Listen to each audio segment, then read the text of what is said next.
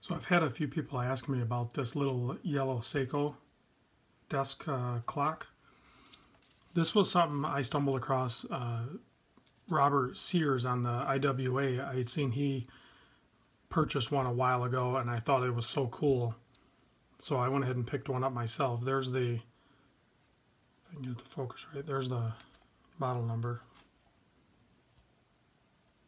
There, QHL062Y. I'm not sure what the LH stands for, but if you just look up that number without the LH on there, and I'll put a couple of eBay links. And they range in price on eBay. There's a London seller for like $25. I can't remember if I think there was shipping added on top of that, and then there was like a USA seller maybe for like $48. And then while I was looking at this one too, I noticed they make a large version, and I don't know the exact size, but it looks way bigger than this. And that is a QHL063Y, and I'll put a link down below too for that. Comes with this nice little metal stand. Mine's a little crooked. I'm sure you can bend it straight. It has this, I believe, is a snooze bar in it. You know, that's for the alarm, but it also makes the light brighter on it. So and it's supposed to look like one of those marathon counter clocks, you know, for like running races. So you have the on-off. You can get a adapter plug to power it. Otherwise, it takes 2 AA batteries.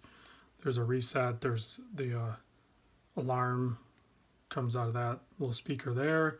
Mode set, and then the plus and minus. You just cycle through. If we do mode set, I forget everything it has, but it does come with this over the screen. And for the life of me, I cannot find the box. I don't know what to do with it. So it has the clock, the alarm, automatic alarm stop functions, 5 minutes. I don't know how. I don't play with all that. I just throw it on my desk.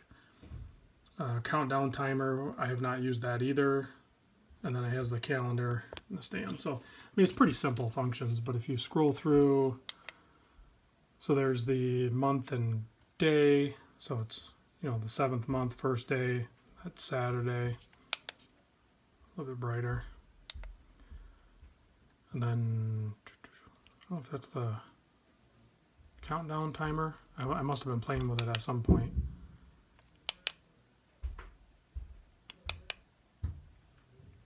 Okay, so yeah, I must have set it by accident at some point.